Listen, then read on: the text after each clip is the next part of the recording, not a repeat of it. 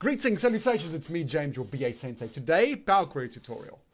We are going to do something very simple. We're going to take a data set, this is a portfolio of some value investors, and we are simply going to use Power Query to insert a blank row after each portfolio. Let me show you how to do it.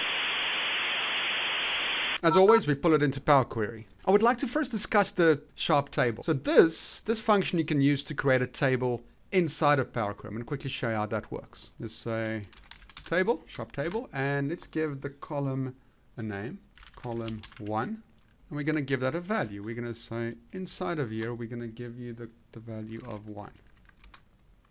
So created a 1 column table, right? What you can also do is you can say name, age, close it up, and inside there say James 100.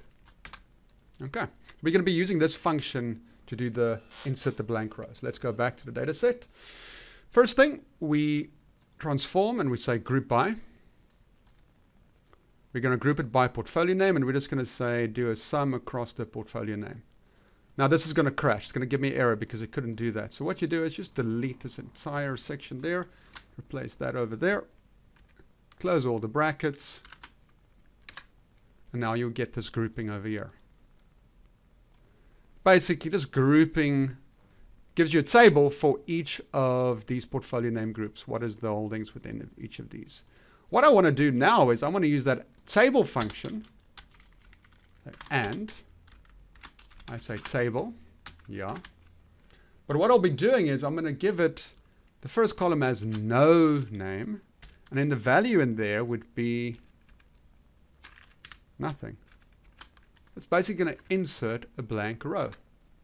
So if you look at this, see over there, it inserted a blank row. Pretty cool. All we do now is we expand upon that and we say expand. And you can delete this original portfolio name. And now you see that null row in there. And if I then say close and load, there you have it. The blank row inserted in your data set. Pretty cool. Pretty cool. Hope it gives you some ideas how to use a function, the sharptable function. Yeah. BA Sensei signing out.